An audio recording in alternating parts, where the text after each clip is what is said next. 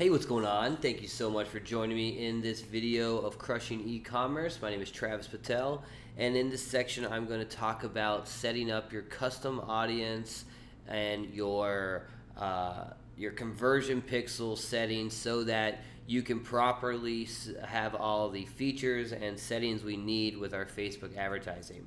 First off, we have the custom audience setup. What we need to do is we need to set up the right pixel code, the right script from Facebook, add it to our Shopify store so that Facebook can track and see exactly what viewers are visiting our store. From here, when we add this custom audience retargeting code in there, we can start creating custom audiences for everyone who visits single sales pages of ours and be able to promote advertisement to them, retarget them over and over again, and get them back in our store. So we need to have that pixel code set up before it's possible. We also have to do that with the conversion pixel. Conversion pixel is something Facebook offers to allow us to see exactly who's purchasing. It allows Facebook to optimize for that data, and it allows us to really expand on our advertising options once you have winning campaigns. So we want to set up a conversion pixel here as well.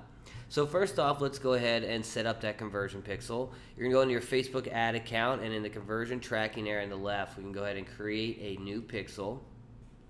Now we're going to have it for checkout, so you have all these other options. We're going to choose checkout, so we're going to call it our store name. So Don Mazuma will be our first pixel there. Create this pixel, and we're going to grab the script coding that pops up. View pixel code. We can copy this, and then we're going to head into our store, into the settings area, into the checkout settings like we talked about before. Now if you scroll down into the additional content and scripts area, this is where you want to add this conversion pixel, because this is on the checkout page. So on the thank you page, when someone purchases, they've paid money, then this is where the code is. That person visits the page, this pixel fires, Facebook knows that they converted, we know it converted, we can see exactly who that audience member was. So conversion pixel is very important to have in place there, and that's all it took right there to add it in. Now we're going to click save. Now the next thing we need to do is set up a custom audience pixel. So we need to have that script in place so that we, like I said, Facebook will be able to track how many people actually just visit the sales page. So we're going to go ahead and we're going to create a new custom audience. Website traffic really doesn't matter what you have here at all. We're not using this as an actual custom audience. We just need the script and the code to put into the back end. So we'll click OK. Here's our Don Mazuma custom audience. View pixel. This gives us the code here we can copy. Now this one's a little bit trickier, and it's going to depend on your theme. But for this one, we're going to go into the theme editor.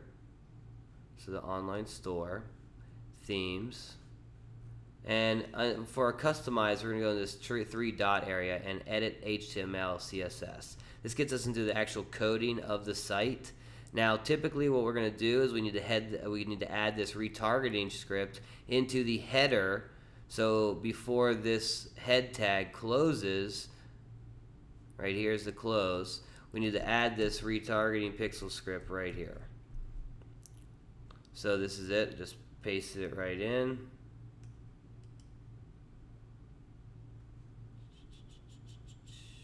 And that should be us. Go ahead and click save.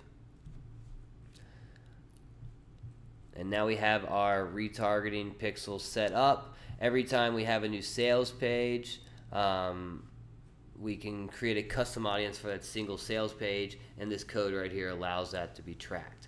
So, hope you guys got a lot from this video. You need these pieces in place properly to be able to do all the great advertising things we have and all the long-term assets that we're able to build. So definitely get those in play before moving on to actually having the advertisement rocking out.